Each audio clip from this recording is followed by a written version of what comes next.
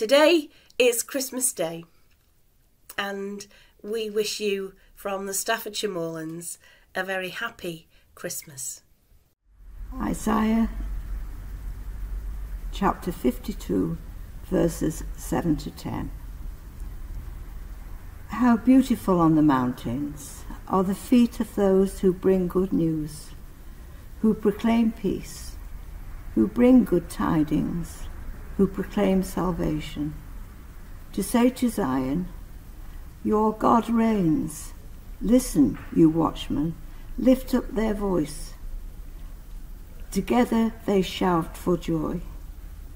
When the Lord returns to Zion, they will see it with their own eyes, burst into song of joy together. You ruins of Jerusalem, for the Lord has comforted his people. He has redeemed Jerusalem.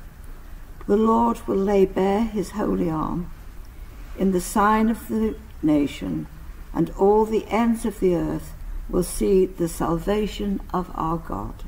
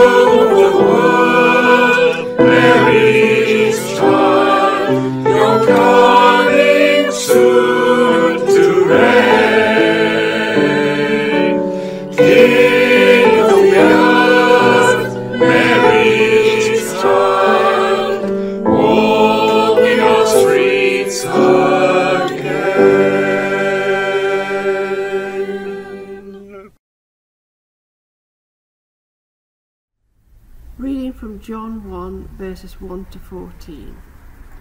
In the beginning was the Word, and the Word was with God, and the Word was God. He was with God in the beginning. Through him all things were made. Without him nothing was made that has been made. In him was life, and that life was the light of all mankind. The light shines in the darkness, and the darkness has not overcome it. There was a man sent from God whose name was John. He came as a witness to testify concerning that light, so that through him all might believe. He himself was not the light. He came only as a witness to the light. The true light that gives light to everyone was coming into the world. He was in the world, and though the world was made through him, the world did not recognize him. He came to that which was his own, but his own did not receive him. Yet to all who did receive him, to those who believed in his name, he gave the right to become children of God. Children born not of natural descent, nor of human decision or a husband's will, but born of God. The Word became flesh and made his dwelling among us. We have seen his glory, the glory of the one and only Son, who came from the Father, full of grace and truth. When I was a girl of probably 7, 8, I imagined, it seems rather unlikely now, you may find this difficult to believe, that I always fancied myself as a dancer. And I would go along on a Saturday morning to my ballroom dancing class in Walkden, and I'd get dropped off there and we'd have a couple of hours dancing, and then somebody would come and pick me up.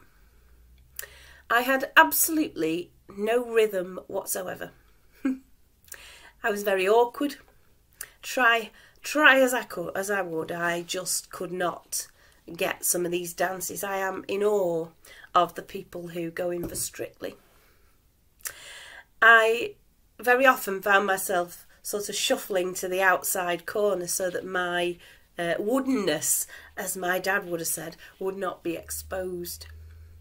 I was afraid of getting it wrong. I was afraid of looking foolish. And my recollection is that I wasn't on my own in feeling that way. But I was desperate to be a dancer. From time to time, people from other classes would come and join us, people who were much better than we were, and they'd be drafted in from outside to come and help us, people who really knew what they were doing and who got alongside us awkward young people and helped us. These people were light on their feet, they had a passion and a spring in their step, which quite literally sometimes swept us into a new dance, far more energetic, far more beautiful than we had felt we were capable of. It gave me confidence going to that class, even though it was never really going to be. That knowledge that someone who knew what they were doing was guiding me and supporting me. It instilled within me a passion and an energy which I think I probably have, hopefully, have carried into other paths of life. Today is Christmas Day, and as this day rolls round again, we are reminded of the God who broke into our human existence, who came to where we were, the brokenness of our humanity, struggling to get the steps right, afraid of looking foolish, sometimes a bit lost. The God who came in the person of Jesus and took us by the hand and invited us into a new dance. Sometimes we refer to Christmas, don't we, as the time when God pitched his tent in our back garden. And I really love that image. It's a helpful image. But the trouble with it is that it leaves out some of the movement and the passion and the energy, the outburst of creativity. Imagine being there at that moment that must have happened, which exploded when this child was born. When he came to do something utterly transformative. He took us by the hand and led us into a new dance. So often we lose sight of that. And at this time of the year especially, we try to replace some of that with tinsel and food and activity, with decorations, with parties. Not that we shouldn't party, we should. But somebody said to me the other day, sometimes when all of that is over, you can still feel a little bit empty. Well, when you reflect on the state of our world, on our own troubles, and wonder what it is that this child whose birth we celebrate today has to say to us, I am reminded that people in every generation are the same. For that child was born into poverty, into division and war, a society that was in some ways governed by shame and oppression. God came into the messiness and untidiness of the world, took us by the hand and invited us to dance. It is still the greatest gift the world has ever known. And when we choose to enter into that dance, then we too can be transformed, enabled to do things we never thought possible, when we really hear the story of what happened 2,000 years ago. And we are swept up and carried along by that extravagant love. It is transformative in our lives today. Even if, like me, there are things you have to just let go of, like the idea of being a dancer. Still, God encourages us by the birth of this child to use that creativity in different ways. What would be good news for you today on Christmas Day? What would that look like? I think I want to say that no matter where you are today, or what things you're facing, what things you are going through, that the birth of this child is still transformative. The one who comes as the embodiment of good news, the one foretold by the prophets who, Isaiah the prophet says, how beautiful are the feet of those who bring that good news, who proclaim the gospel of peace. And then John's gospel, such beautiful words which are so well worn in the hearing. In the beginning was the Word, the light which was light to all people, whoever would receive him. And the light shines on in the darkness, and the darkness has never overcome it. Wherever you are today, whatever you're doing, here in the Staffs Chamorlands, we wish you a blessed and a happy Christmas. The blessing of the Christ child who comes to make all things new. Amen.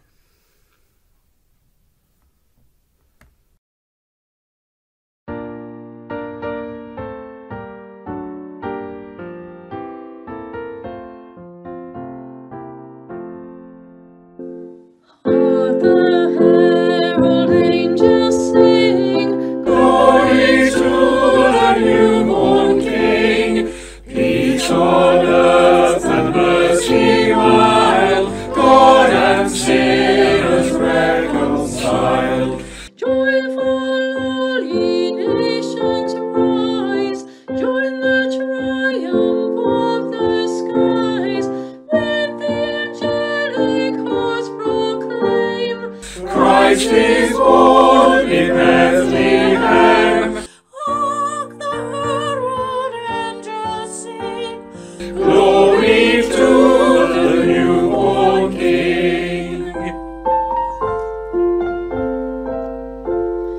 Christ by highest heaven adored, Christ the everlasting Lord. Late in time, behold him come, offspring of the Virgin's womb. Veiled in flesh the Godhead see, hail incarnate deity, rich as man with man to dwell. Jesus, our Emmanuel. Hark the herald angels sing, glory to the newborn King.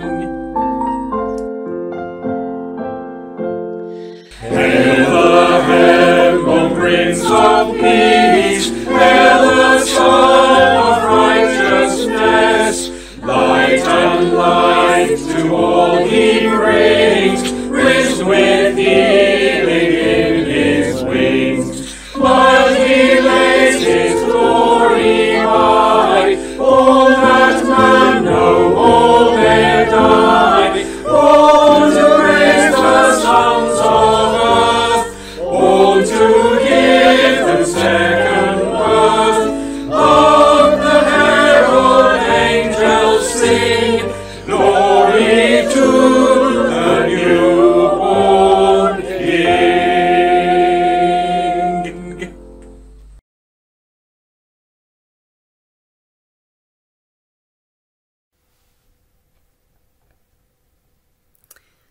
So let us pray.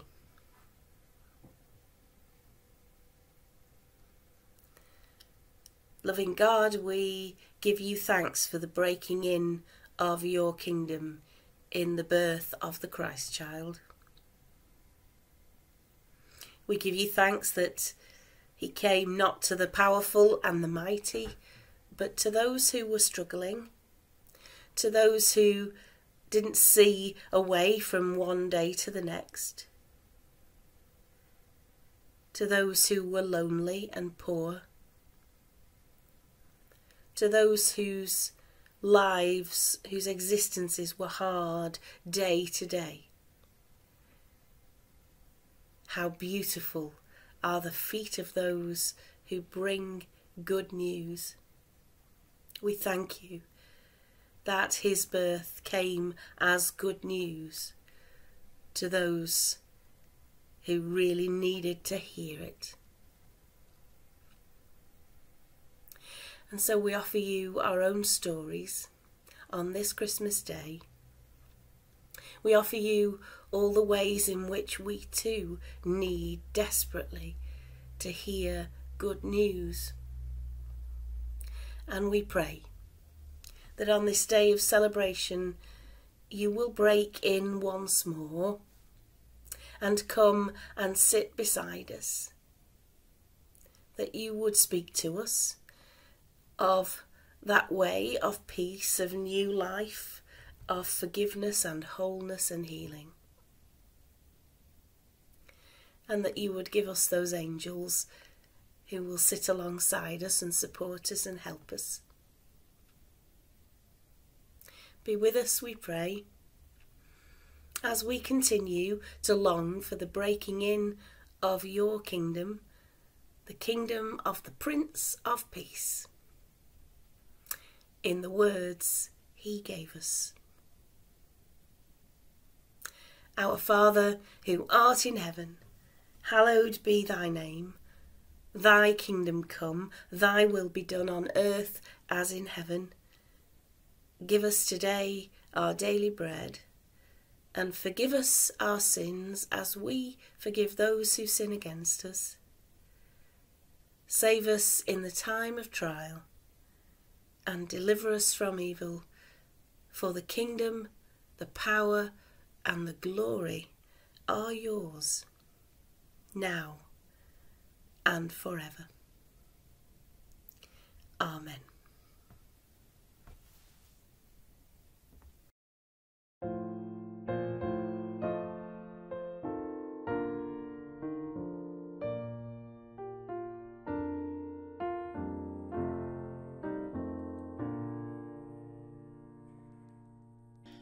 Silent night, holy night, sleeps the world hid from sight. Mary and Joseph in stable there watch o'er the child beloved and fair. Sleeping in heavenly rest, sleeping in heavenly rest. Silent night.